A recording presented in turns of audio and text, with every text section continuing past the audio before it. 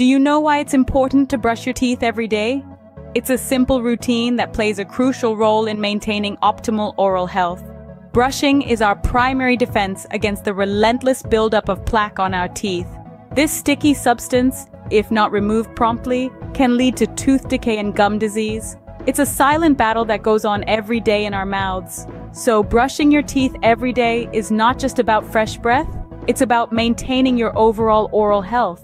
But what exactly happens when you brush your teeth? You may wonder. Well, let's delve into the science. Brushing your teeth is like a mini power wash for your mouth.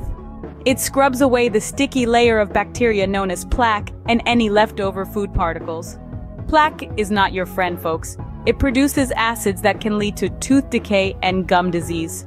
Now, toothpaste, particularly those with fluoride, play a critical role in this process.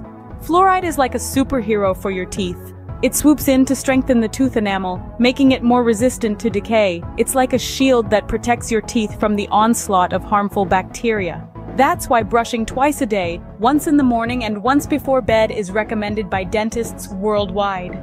But why should you care about good oral health? Well, it's more than just about a bright smile. Good oral health is a gateway to your overall well-being.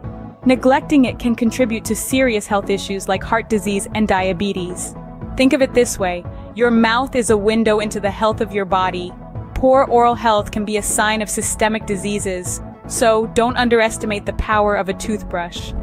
Brushing daily is a small step that makes a big difference in your health. Want to know more about maintaining your dental health?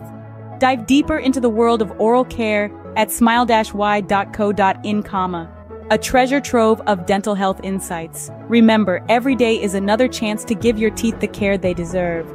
Visit smile-y.co.in for more dental health tips and information.